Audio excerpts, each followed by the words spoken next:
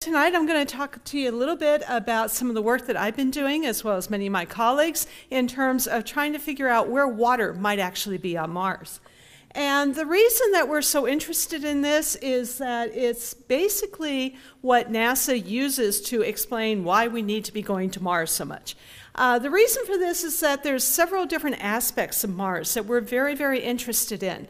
Of course, the big thing is whether or not life has ever existed on Mars. Is it there today? And we know, at least for here on Earth, you do need to have water in order for life to actually survive. So that's one of the big challenges of trying to figure out where water might be and whether or not there might actually be life on Mars. We're also very interested in the climate, both the current climate as well as ancient climate.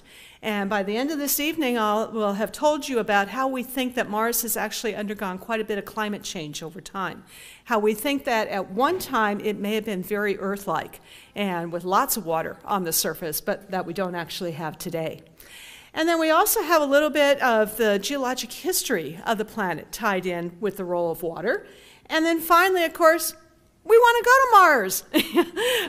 Have had a lot of interest in going to Mars. It's not just here in the US, it's countries all over the world that want to go. So if we don't go, Russia and Europe and India and China are all interested in going in our place. So, but if we're going to go and explore Mars, obviously we don't want to have to bring all the water with us from Earth out to there, so we need to know where it is there today.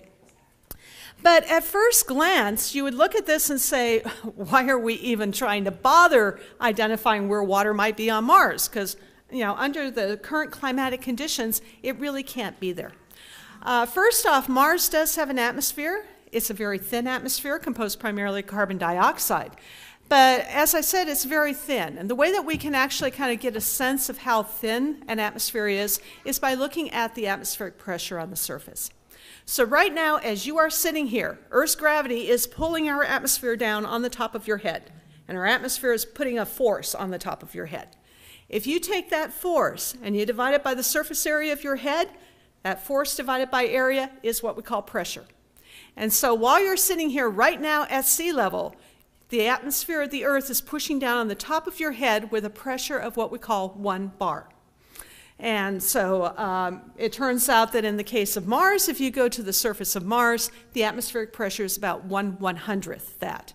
So it's a very, very thin atmosphere, not a whole lot of atmosphere above you to actually be pulled down on the top of your head. To give you another sense of how little atmosphere this is, here on Earth, if you wanted to go to an area where you have about 1/100th the atmospheric pressure at sea level, you have to go about 100,000 feet up into the atmosphere. I mean, I flew in today and they said, oh, we're cruising at 34,000 foot elevation, It's like, okay, I had to go like 3 times higher in order to get to what the surface pressure is on Mars. But what this means is that if you go ahead and put liquid water on the surface of Mars today, there's not enough atmosphere to hold it in the liquid form. It immediately will boil away up into the atmosphere and become water vapor. So part of the reason we don't have liquid water on the surface of Mars today is because of this very thin atmosphere, not enough atmospheric pressure. In addition, Mars is about 1.5 times as far from the sun as the Earth is, so it's a lot colder there as well. Average temperature is about -82 degrees Fahrenheit. And so, of course, if you have liquid water, put that into that temperature, what's going to happen to it? Going to turn to ice, right? So liquid water on Mars can't exist. If you put liquid water there, it either goes into vapor into the atmosphere or it turns into ice on the surface. And so we can actually see this. When we go ahead and we look at Mars, we do see that there are white clouds in the atmosphere. Here's a really nice image of a storm system up near the North Polar Cap. You can kind of zero in on it right there. And that actually is water ice clouds that we're looking at. And it probably actually produced some snow up there. But again, no liquid water in the meantime. But the temperatures are, again, cold enough, and the atmosphere is actually got a lot of water vapor in it, such that in the early morning hours, that water vapor can actually condense out in the form of clouds. And so in the early morning hours, right after the sun rises, a lot of times we can actually see fog in the low-lying areas of the planet. And again, those are water ice crystals that we're actually looking at there. And then we do have a lot of water ice clouds in the atmosphere, as I mentioned, and I absolutely love this picture. because it was actually taken by a spacecraft that we had on the surface of the planet. Back in 1996, we had the Mars Pathfinder mission that landed on the surface. And one morning, NASA sent a signal and said, "Wake up early. We want you to take a picture of the morning star out there, which is Earth." And so the rover woke up and it took this picture, and guess what? It got clouded out. I love that because that's always been my problem whenever I've tried to do ground-based observing. I always get clouded out. That's why I went and turned to spacecraft image analysis instead. But anyway, yes, there's a lot of water vapor in the atmosphere. And we also do have some water ice that we can see very easily. This is actually a series of 3 images that were taken by the Hubble Space Telescope in orbit around the Earth, and they've been put together in kind of a mosaic. We took a picture, another picture, and then pulled them together to actually give us a picture of what it would look like looking straight down on the North Polar region. So that's why there's some areas here where we don't have any images. But it turns out at the height of winter, we have a really big polar cap that extends down to about 60 degrees latitude in that hemisphere. And as time goes on, it starts to shrink. Now, the issue is that at the height of winter, this polar cap that you're looking at here is actually carbon dioxide ice. It is cold enough that part of the carbon dioxide in the atmosphere of Mars actually condenses down on the surface and creates an ice cap.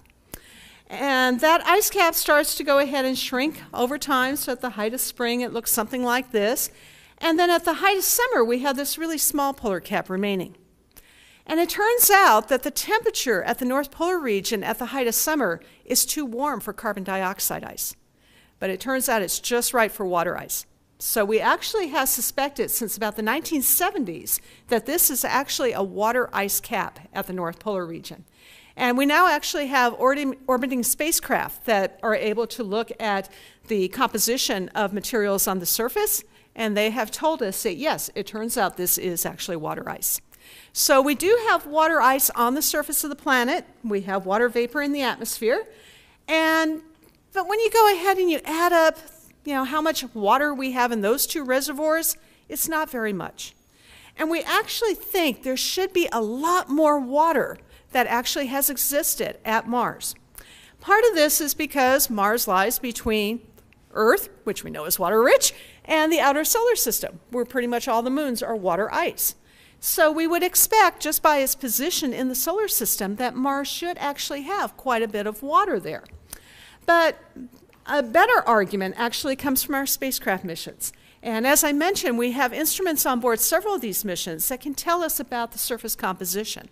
And what we have found is that there are a lot of areas, a lot of areas, here highlighted in blue, for example, that are actually exposing hydrated minerals. And these are minerals that actually formed in the presence of liquid water. Wow. We don't have liquid water there today, but we see evidence, especially in the ancient areas of Mars, that there was a lot of liquid water there in the past to create these hydrated minerals. This image down here is actually the location where one of our rovers right now, the Opportunity rover, is actually busy exploring this area. It's the rim of an ancient impact crater, and it turns out that rim does actually expose some hydrated minerals shown in the greens and the reds here in this picture. So we're getting an idea that, yes, there actually was a lot of liquid water on the surface of Mars early in Martian history, but it's not there today. We also see a lot of evidence from the geology. I mean, we see features here that, hey, those are channels. They had to have formed by some sort of fluid. And when we look to see what kind of fluid would be the most likely that we would have at Mars, it does turn out to be liquid water, even though the atmosphere can't support it today. And a lot of times these channels will come along and they'll cut the rim of an impact crater. And then we look at the floor of this crater and it's nice and smooth. Where these channels actually cut into the rim of the crater, right at this area, we actually see features like this. Does that look familiar to anybody? That's a delta. It's just like the Mississippi Delta where New Orleans is. But this is a delta on Mars. And we see these in several different locations. Also, when we start looking at these smooth deposits on the floor, they're not necessarily smooth all the way. Some areas are kind of eroded back, and in those cases, we actually see very fine layers. Looks like sedimentary deposits that were actually created. And so what we propose is that there actually was liquid water flowing through this channel at one time. It got into the floor of this crater. It created a pond. And the sediments from that water actually got deposited onto the floor. Eventually, the water vaporized up into space, but it left behind this evidence that there was actually liquid water in this crater at one time in the past. And then we also have evidence from Martian meteorites. Turns out that although we have not actually been able to bring back samples just yet of the Martian surface with our spacecraft missions, Mother Nature has delivered samples to us as it is. And that's in the form of Martian meteorites. So these are rocks that got blasted off the surface of Mars millions to billions of years ago by impact events. And it turns out some of them, when you start looking deep inside of them, actually contain globules of carbonates. And carbonates are a mineral that basically forms when you've got liquid water and carbon dioxide interacting together, and they precipitate out to give you carbonate. And so the fact that we actually see carbonates within these meteorites tells us that, okay, there must have actually been liquid water interacting with that carbon dioxide-rich atmosphere sometime in the past. Now, at this point, usually somebody raises their hand and goes, how do we know those guys are from Mars? And that's a good question. They're not stamped made on Mars. We'd probably be suspicious if they were. But it turns out there's lots of inferential evidence that suggests these guys are from Mars. First off, they're volcanic material, so they had to come from a volcanically active body. They're also relatively young, as meteorites go. They're on the order of about 180 million years to 1.3 billion years. So you had to have a body that was volcanically active as recently as 180 million years ago. And that kind of rules out most bodies in the solar system. It rules out asteroids, things of that nature. So we kind of were left with, okay, it could be Venus, could be Earth, could be Mars. Turns out that there's oxygen that's trapped within these meteorites, but it's not in the ratios of oxygen isotopes that we have here on the Earth, so we can rule out the Earth. And trying to get rocks off of Venus, which is about the same size as the Earth, kind of tough. Mars is about a third the size of the Earth, or half the size of the Earth, so it's easier to get rocks off of there. Plus, if you knock a rock off of Venus, it's going to go inward towards the sun with the big gravity. Mars, it will come inward, but Earth is in the way. So we kind of suspected these guys were from Mars. And then in the 1980s, scientists at Johnson Space Center in Houston actually discovered that there's glass within some of these meteorites. And in that glass is actually trapped traces of an atmosphere. And it turns out that atmosphere is exactly the same composition as the Martian atmosphere. So that was really the clincher that, yes, these guys are from Mars. So again, these guys are telling us that, hey, we're from Mars and we're containing carbonates that came from Mars, and therefore, another good line of evidence that we actually did have liquid water on Mars in the past. So back in 2004, we decided to send 2 robotic geologists to the surface of Mars to actually check this out. And these were 2 rovers, originally called the Mars Exploration Rover A and Mars Exploration Rover B. We decided those were too boring of names, so we actually had a big nationwide competition to name these 2 rovers. And the winning entry actually came from a young girl in Phoenix who had been adopted from Russia. And she said, when I lived in the orphanage back in Russia, I looked to America as the land of spirit and opportunity. And so these 2 rovers became known as Spirit and Opportunity. And they both landed on the surface of Mars in January of 2004. They were designed to last for 90 days. Opportunity is still going. It is our little Energizer bunny. It refuses to give up. But the whole purpose of these missions was to test all of these ideas that we had that, yes, it looks like there was liquid water on the surface of Mars, at least early in its history. And it's all this circumstantial evidence we have from geology and Martian meteorites and so forth. Now let's actually send missions out there to test the rocks close up and actually look for evidence of water. And so they carried a whole suite of instruments to go ahead and actually, go looking for this water. So this is the landing site for Spirit, which landed on January 4th, 2004. This is actually a topography map that you're looking at, which is why it's all colorized. But basically, this is blue is low and white is high. And I was actually involved. We had a big community input to the actual landing site selection for these missions. And I was involved with the team that actually proposed this particular landing site. Now, when people think about us going to Mars and landing on Mars, a lot of people kind of think, oh, we just put a map of Mars up on the wall and we throw a dart and that's where we go. But it turns out it's much more involved than that. Certainly there's a science that's driving all of it, but then the engineers get involved. And they're the real killjoys, because we want to go explore these really exciting places, and the engineers go, that's too dangerous. Our mission's going to crash. We're not going to be able to get any data back. So they're the ones who are telling us, well, you got to go someplace that's low, so the atmosphere is thick enough, and we can slow things down with a parachute. And, oh, by the way, it's got to be really smooth because we don't like rocky stuff. And, of course, the geologists want to go and explore rocks. So, there's this constant back and forth between the scientists and engineers. But this is one of those locations where we see a channel coming in and cutting the rim of this ancient impact crater. And the floor is really smooth. And so we argued, okay, this looks like it was an ancient lake bed. And it's low because it's inside a crater, and it's smooth because it's an old lake bed. And so the engineer said, well, okay, you can go there. And this is the view from Spirit after it landed. So right after it landed, it looked out, and yeah, it's nice and flat, kind of what you expect, an ancient lake bed kind of look like. It's all red because there's a lot of red dust on Mars, so it coats everything. But in the distance here, a few miles away, you can actually see this little range of hills. And that range of hills became known as Columbia Hills because we lost the Columbia space shuttle and the astronauts right about this time. So keep that in mind. It's a few miles away from the landing site, but it turns out that that's where Spirit ended up by the end of its mission. Opportunity landed about 2 weeks after Spirit. It landed on the other side of the planet from Spirit because there again the engineer said, well, they're going to be communicating with orbiting spacecraft and you can't have them in the same area, otherwise they'll be talking to this spacecraft at the same time, and we can't have that. So this is in another area of the planet.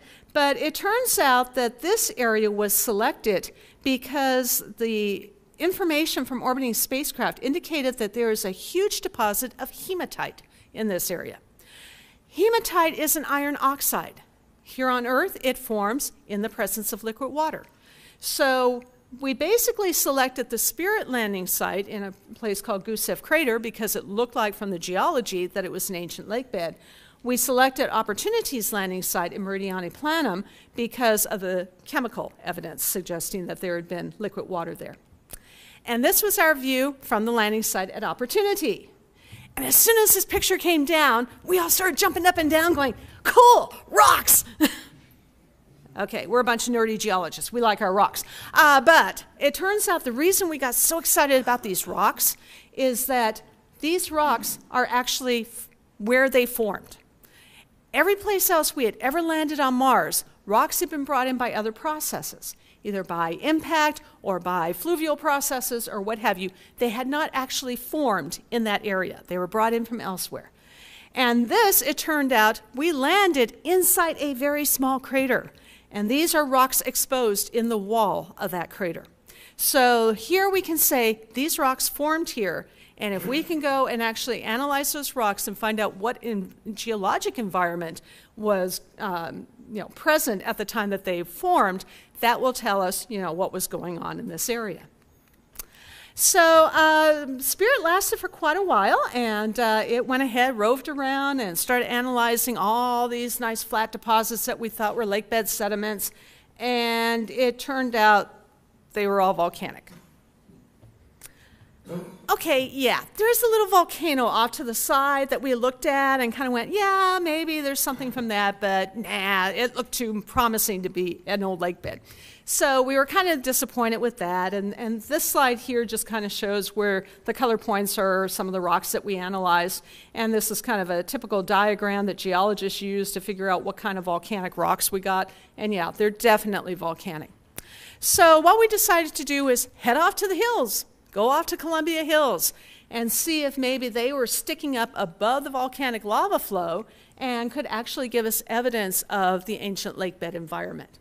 And so that's what happened. Spirit went up to Columbia Hills, and lo and behold, it started finding minerals that indicated, yes, they did form in the presence of liquid water, things like goethite and hematite and so forth. And so we got a little more excited at that point. But probably the most exciting thing that happened with Spirit is that it's a rover with 6 wheels, and the front wheel actually quit working. And so what we ended up doing was driving Spirit backwards most of the way, and it would drag this front wheel along. And as it did so, that wheel would actually sink down into the soil here. And when we looked back, we started seeing, hey, there's a lot of white stuff that's actually exposed, by this dragging wheel. And when we analyzed that composition of that white material, it turned out that it actually was salt. And so again, salt is something that you actually expect in an old lake bed. I mean, in Arizona where I live, yeah, we've got lots of dry lake beds, and they're usually coated in this white stuff that's very salt rich. And so we looked at this and we said, yeah, this is more consistent with our idea that this would actually be an ancient lake bed. The downside is that this sandy stuff that we were able to drag the wheel through and show all this great salt also was what led to Spirit's demise. Turned out Spirit got stuck in the sand one time, and we couldn't get it out. Now, the Gusev Crater landing site is far enough south, and it turns out Spirit is powered by solar panels. And so at the height of winter, what we would do is we would find a nice slope that we, a hillside that we could park on and point the solar panels towards the sun to keep it alive during the winter. Well, now we're stuck in a sand dune. Can't move it. And so that winter, Spirit actually died. It did not get enough energy. We've tried several times since then to reestablish contact, and no, we just never have. So the Spirit mission ended in March of 2010. But again, the rock compositions and the salty exposures really do indicate that, yes, at Columbia Hills at least, we have good evidence that, yeah, this actually was a lake bed, with just the rest of the crater is covered with a lava flow. And in fact, one of these white streaks that we exposed ended up having about a composition with 90% silica. Silica is silicon and oxygen. And in Earth, the only way to get such high concentrations of silica is actually in hot springs. And so there is speculation that the center of this crater not only was water rich, but there was still some heat left over from the impact and actually caused some hot spring activity to occur there. And again, we also found a lot of carbonates in the rocks here. So again, yeah, it does look like eventually we did find our evidence of ancient water here on Mars. Ancient, how ancient are we talking about? Probably about 3 to 3.4 billion years old. Quite a while back. Opportunity landed in that little crater. We went over and explored those rocks that we've been so excited about, and immediately we could see those rocks are actually layered. And there are 2 ways that you can get layered rocks, either in a water-rich environment or a desert environment. And so when we started analyzing the composition, we started to find that, they're very, very salt-rich here. And this is 2 different types of analyses. The blue line, or the red line, is actually the surface of the rock, but there's a lot of dust coating on these rocks, and so we actually had a little grinding tool that we could grind away the surface dust and expose the inside of the rock. And the blue lines actually show that.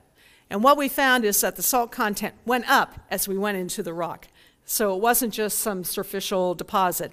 This was actually rocks that formed in a salt-rich environment. And when we took a closer look at these rocks, a lot of times we saw these little depressions within the rocks. This is what we call a microscopic image, and basically it's a magnifying glass. But these little depressions that we see in the rocks are actually quite common here on the Earth. They're called vugs. And what happens is that when you form a rock in a salt-rich environment, you get a salt crystal that actually forms in there.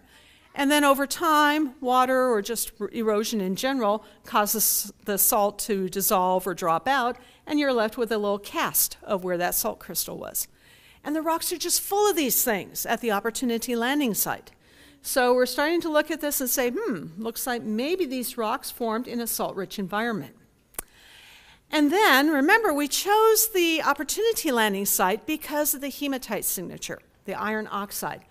And when we looked in the rocks, we started seeing all these little round things.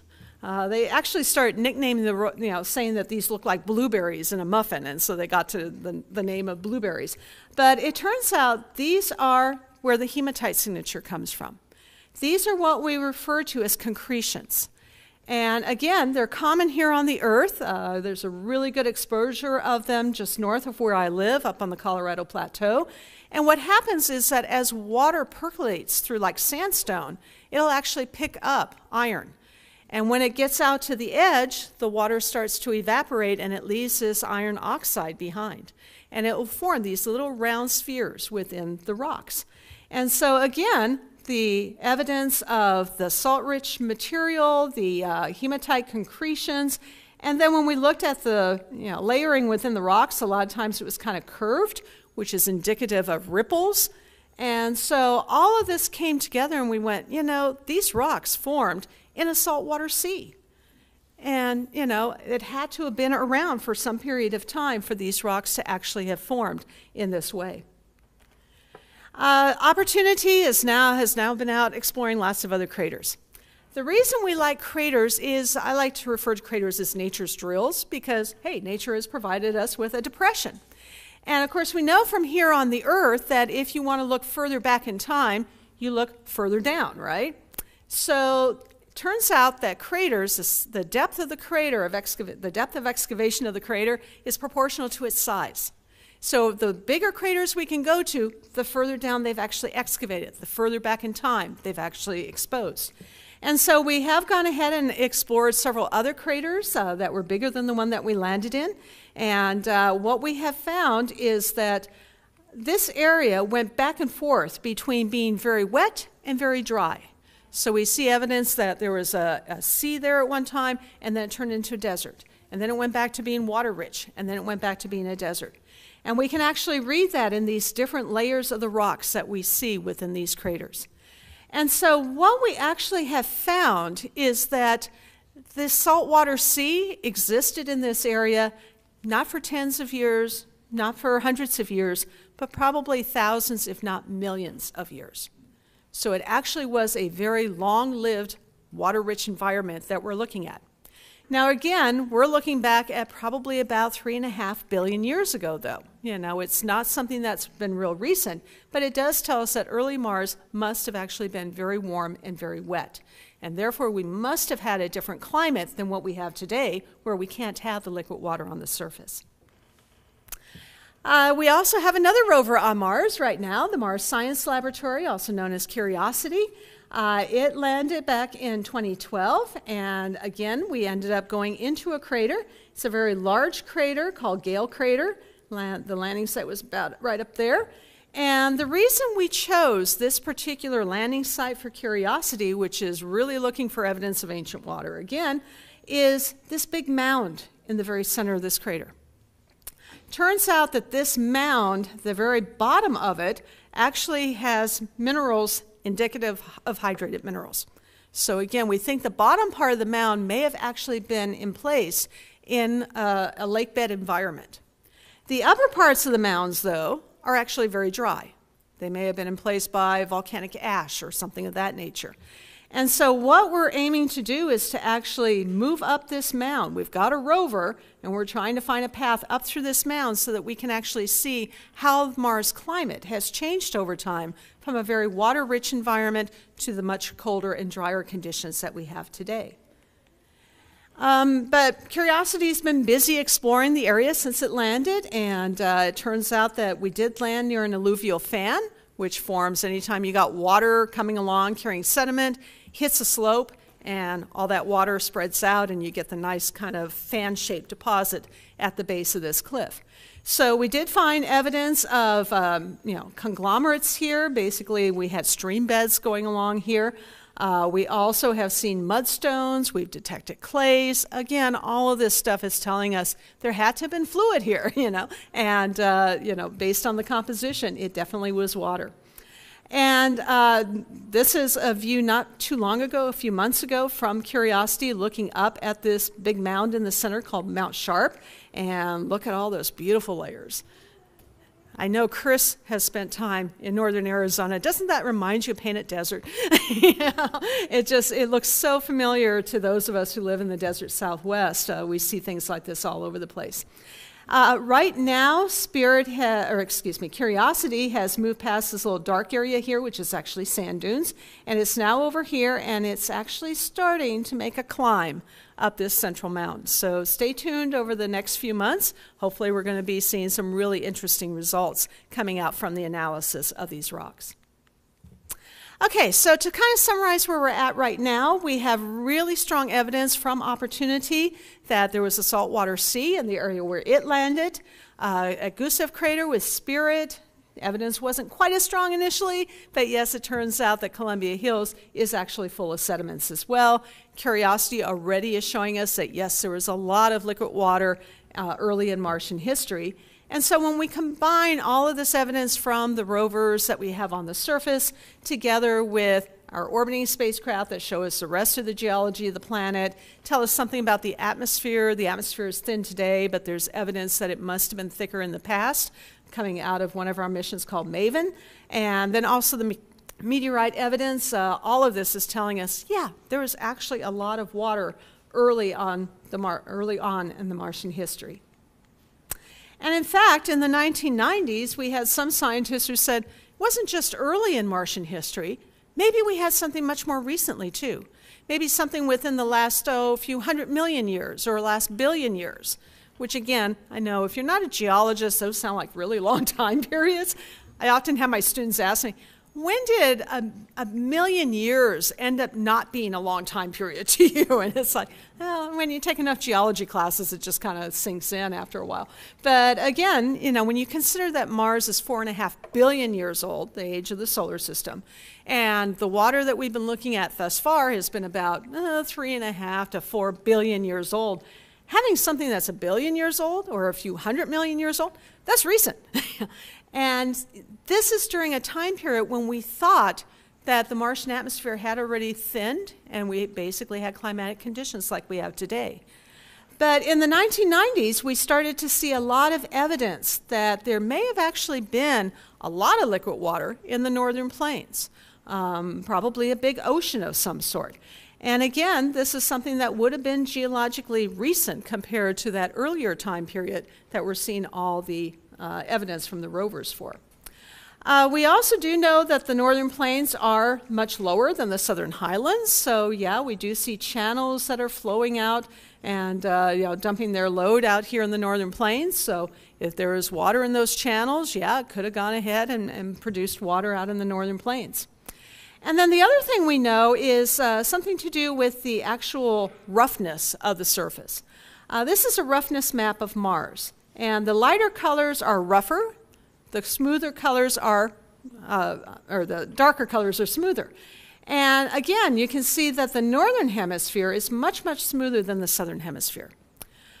When we compare with places on the Earth, trying to figure out, okay, what kind of environment can produce a surface that is that smooth that we see on Mars, the only place that we see something comparable is on the ocean floors, where you've had the sediments being deposited in that ocean environment. So all of this was actually put forth as an argument that we may have actually had big oceans on the surface of Mars in relatively recent times. But again, this is during the time period when we would expect that the atmosphere had already thinned. So how can we have that much liquid water surviving on the surface of Mars under the current climatic conditions? Well, it turns out that even though Mars went through a major period of climate change, probably about 3.5 billion years ago, turns out it can go through kind of moderate stages of climate change even today. And this is actually due to the influence of Jupiter. Jupiter, of course, is a huge planet. It is 11 times the size of the Earth, very, very massive, has a lot of gravity. And Mars lies between Earth and Jupiter. So out where Mars is, it actually feels a little bit more Jupiter's gravity over time than Earth does, although we feel some of it too. And what Jupiter's gravity actually does is it affects the orbit of Mars and also the amount of tilt of its rotation axis. So these are some diagrams that actually show as a function of time how things like the ellipticity of the orbit, what we call the eccentricity, how much the tilt of the orbit, how those have changed over time because of Jupiter's gravity. But we also have the tilt of the rotation axis. Anybody know what the tilt of the Earth's rotation axis is? It's about 23.5 degrees, exactly. And that causes what? Seasons. So it turns out that today, Mars also has a tilt, and it's about 25 degrees. So pretty similar to what the Earth's tilt is. And so Mars does experience 4 seasons just like the Earth: spring, summer, fall, and winter. They're about twice as long on Mars because Mars's year is about twice as long as the Earth, but we do have those 4 seasons. But it turns out that because of this gravitational influence from Jupiter, that tilt actually ranges quite considerably. As little as 15 degrees, so the rotation axis is almost perpendicular, all the way to about 80 degrees, where the poles are basically pointing towards the sun. And now there's a lot of ice at the polar regions. I showed you that before. It's in the form of water ice, and it's also carbon dioxide ice. You point the poles towards the sun, they're going to get more sunlight, right? They're going to warm up. Guess what happens to all that ice? Vaporizes into the atmosphere. And all of a sudden, you've got a much thicker atmosphere. The other thing is both carbon dioxide and water are really good greenhouse gases. They like to warm up the surface, so they'll trap the heat next to the surface. So we could go ahead and actually get a warmer surface. And a lot of people have argued, we could go ahead and have rainfall, we could have liquid water on the surface, got a thicker atmosphere for a few million years, could go ahead and get these types of situations. And then the atmospheric scientists come and, stamp on our dreams. All their atmospheric models suggest that, even with the poles pointed, 80 degrees, the tilt being 80 degrees, poles pointed towards the sun, it's still not going to get warm enough for us to actually have liquid water and oceans anywhere. But it will actually cause snow. And we can go ahead and actually get glaciers. And guess what? We see features like this guy. That it turns out this is actually dust-covered ice on the edge of an impact crater that is flowing down and into this material, which is flowing down into the center of the crater. And this actually is kind of supported by the mineralogy, because it turns out that in a lot of these places we have minerals like olivine, which it turns out olivine breaks down really fast in the presence of liquid water. So the mineralogy also suggests that it's probably mainly snow that we're actually dealing with here. So right now there's actually a big debate in the community going on. There are those of us who do believe that ancient Mars is very wet. We like the geologic evidence. We see the mineralogical evidence. The rovers, everything we think points to the fact that ancient Mars had a thicker atmosphere. It was very wet, and then it gradually became dry as we lost the atmosphere and it became very thin. Others have argued that Mars has always been dry. Once in a while, things might change a little bit, and you get, wet episodes, and that's what gives rise to all the geologic activity that we saw. But mostly it's been dry. And then some people actually think that Mars was really cold early on, and all the water that was there was ice, and the entire planet was a big snowball. So, like I said, this is an area of big debate right now. I was just at a conference in Houston a couple weeks ago, our big spring conference, and everyone's going back and forth on this. Personally, like I said, I like this idea. I think the evidence is really strong that we had to have had a lot of liquid water, and it had to have been around for a long period of time on the surface of the planet, at least early on.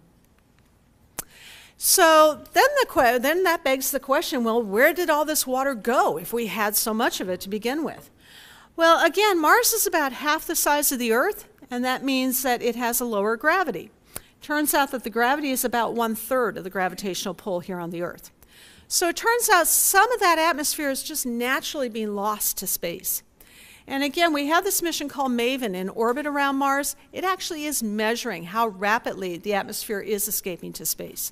And when they extrapolate backwards, they find, yeah, there was a much thicker atmosphere in the first billion years or so of Martian history, and that a lot of that atmosphere has simply escaped to space. But it turns out that we do think that a lot of the water that we had on the surface in the past is actually still there. It just infiltrated into the near surface region, and it exists in the substrate. And there is a possibility that we see some of it seeping out every so often. If you take a look at this image, you see these little white streaks here? Turns out these are areas that have changed in just a few years' time period. Those white streaks were not there previously. And this is all highly gully. This is, again, the edge of an impact crater, and you can see it's really gullied. And we have actually proposed that there may be groundwater seeping out to go ahead and give rise to these gullies. And it could be salt-rich, and maybe that white stuff that you're seeing there is actually salt left over after the water has evaporated.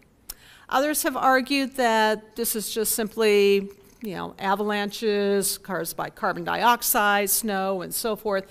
Again, a lot of debate, but there is some evidence that, yeah, there may actually be some liquid water involved here. Probably the best evidence for liquid water on the surface of Mars today comes from these recurring slope lineae, RSLs. And these are dark, narrow lines that we see on the surface of the planet that change every so often. For example, here you can see one image, and here's the image of the same area. And okay, this guy is that guy, and this guy is down here. But lo and behold, hey, there's a new dark area. These guys come in the spring and last through the summer, and then they disappear in the fall and the winter. And they come back in the spring and the summer. And so the idea is that we've got some groundwater that when it gets warm enough, it can actually seep out through the surface and create these dark streaks. And then in the fall and the winter, when it gets cold enough, that liquid water freezes, and we don't get these things actually forming. Again, we do have spectroscopic evidence here, and it turns out that it is consistent with this actually being briny liquids. So that would lower the freezing temperature as well and help make these things possible. We also have some evidence of where the water underground might actually be, especially the ice. And that comes from a gamma-ray spectrometer that's on the Mars Odyssey mission in orbit around the planet. And the way that gamma-ray spectrometers work, well, actually this is neutrons that we're looking at. Turns out that you have high-energy particles coming in from space, what we call cosmic rays. They come from the sun, they come from our galaxy, and they can hit the surface. And when they do, they can actually knock atoms off of the minerals in the surface.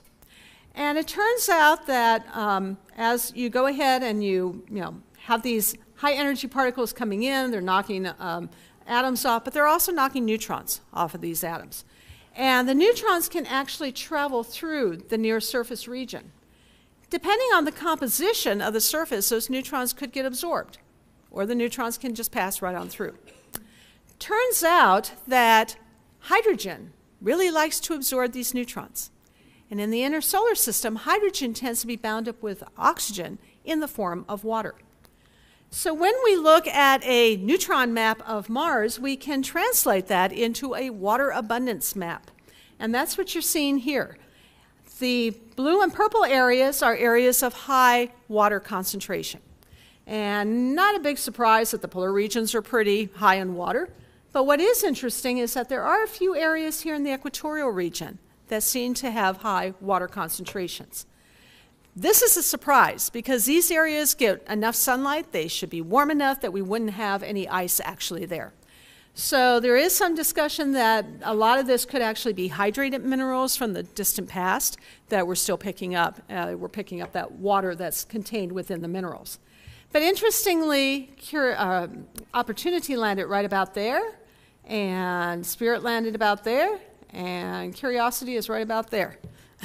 All in these areas of high water concentration, and we have actually found from those rovers that yes, there is a lot of evidence that water was in those areas. But the issue here is that this neutron spectrometer can only see down to the upper meter, about a yard into the soil. And we'd like to know what's deeper. So that's where my research comes into play. I study these impact craters, and as I said, they create these nice holes in the ground. But what I really like about impact craters is that they can expose what is buried underneath. You go ahead and you have stuff tossed out, creating what we call an ejecta blanket. And on the moon, you get a very radial pattern here surrounding these craters, But here on Mars, it kind of looks like you took a rock and threw it into a mud puddle. It's a very fluidized type of ejecta blanket. And we believe that this is actually due to the fact that you're impacting into ice, a very ice-rich surface. You go ahead and vaporize some of that ice, you fluidize some of that ice, and you go ahead and actually create this fluidized pattern. So this is the only equations I'm going to show. As I mentioned, it is a case, we'll have a quiz at the end, but the depth of excavation, as I mentioned, is related to the actual size of the crater. It's about 1/10. And so we can use that relationship, and then we have to do a little bit more magic because some craters are big enough, they've kind of collapsed a little bit. But basically, we can go ahead and use these relationships to figure out how deep the crater is actually excavating. And the ejected material, like that fluidized ejecta deposit that I just showed you, that actually only comes from about the top third of the crater depth. And so we can go ahead and do these types of calculations and figure out, okay, what size range do we have for these different fluidized morphologies, figure out the depths that they're excavating to and how deep down the ejecta is coming from. And what we find is that this is a cross-section of the planet, basically North Pole, Equator, South Pole, and this is where we think the ice actually is. So in this area where it's dark, ice is there all year round. Yeah, no two ways about it. This area, if there's water present, it would always be in the form of ice. And then down here, it's actually warm enough from the heat on the inside of the planet that it would actually be liquid water. Turns out that some of our craters, single layer and double layer, are excavating into this area, and our multiple layer craters are actually excavating down to here. So we actually think that the appearance of the ejecta deposit may actually be telling us something about whether or not we're excavating into ice versus actual liquid. And so we can go ahead and use that to start to get some idea in terms of where ice is, where liquid is. And again, as I said at the beginning, we want to send humans there someday. This gives us a way to actually start to estimate how deep down we'd have to drill to get to water resources that could support future colonies. We also do have some radar on orbiting missions, and they can give us more direct information about where water might actually be. We do have two of these radars. One is called MARSIS on the European Space Agency's Mars Express mission, and then we have SHARAD on the Mars Reconnaissance Orbiter mission, which is a NASA mission. MARSIS sees down deeper. This is actually looking over the polar cap, and you can actually see a split in the signal here, which is telling you about the thickness of the polar cap. And this is all ice that we're actually dealing with here. SHARAD doesn't see as deep, but it gives you a lot more detail. You can see lots of little layers here over the polar cap. And so again, we can start to get some idea in terms of how much ice might actually be there. And it's not just the polar regions. This is an area in the kind of just north of the equator where we see a lot of those glacier-like deposits. And it turns out, yeah, SHARAD is telling us these are ice-rich as well from the last high tilt period. And then we did have a mission called Phoenix that landed about 68 degrees north latitude several years back. This mission was actually run out of the University of Arizona, which is in Tucson, not Phoenix. You can imagine there is a lot of, nagging going on from their counterparts up in Phoenix. You got this great mission and you called it after us. But no, it turned out that we actually had a mission in 2001 that went to Mars, and unfortunately it crashed before we could get any information from. This mission was the exact same design, but we made sure that we fixed all the problems, so it wouldn't crash as well. So it was named Phoenix because it was like the phoenix bird rising from the ashes. And what it did was to land far enough north that we looked out and we saw this kind of hilly terrain. Turns out that's what we call polygonal terrain. It comes from freeze-thaw type cycles of ice. When we dug down into the near surface region, we saw this white stuff here. And we went, cool, that could be ice. Or it could be salt.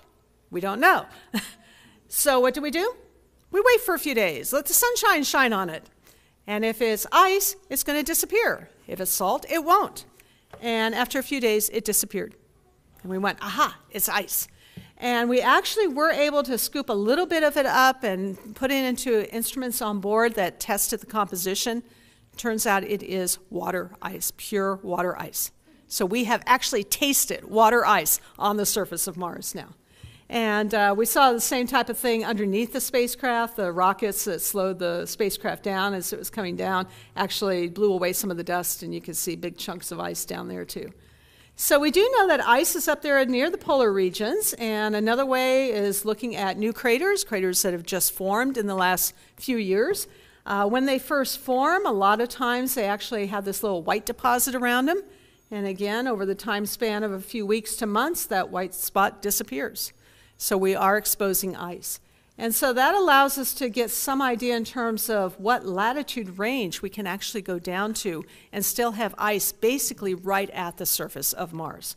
So again, these are all things that we're going to be interested in as we get to the point of saying we want to send humans to Mars. Where's that ice that we can go to, pull it up, and actually melt it and drink it? So my message here is to stay tuned. We've got another mission going to Mars in 2020. Right now, given the inventive name of Mars 2020, I imagine we'll have a competition to get a good name for it at some point. But these are the final 3 landing sites that are being discussed right now.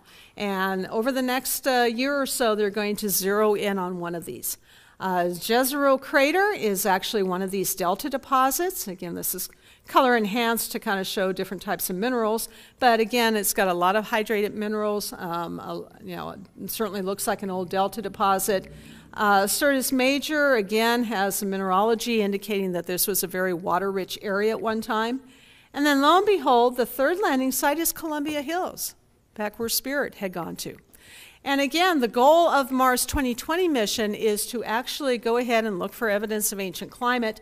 But this mission is actually going to pick up soil and rock samples, store them on board.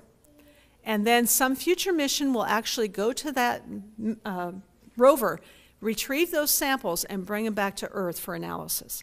So at that point, we will finally be able to get these into our terrestrial labs and really analyze them and hope to get much better information about the timing of the water as well as how much water was probably there. So, in summary, hopefully by now I've convinced you there's lots of evidence that yes, even though Mars today is very cold and very dry, that it was a very water-rich planet in the past. That there's a lot of water there. It was in the liquid state early on. It's mainly in the ice state at this point. But lots and lots of evidence that yes, it was there. Maybe doesn't look like this recently, but this is an artist's concept of what one of these ancient lake beds probably looked like. But again, the combined geologic evidence, the spacecraft data, all of it points to a much better understanding of where the volatile reservoirs are today. And again, understanding this gives us some sense in terms of, investigating the issue of life, whether or not it's still there or was there in the past.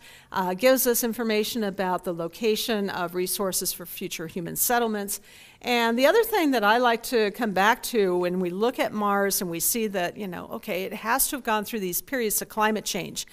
What this does is it helps us better understand what are some of the natural cycles that give rise to climate change. How much climate change can you expect? And then we can compare that with what we see here on the Earth to get a better sense of how much human involvement is contributing to climate change here.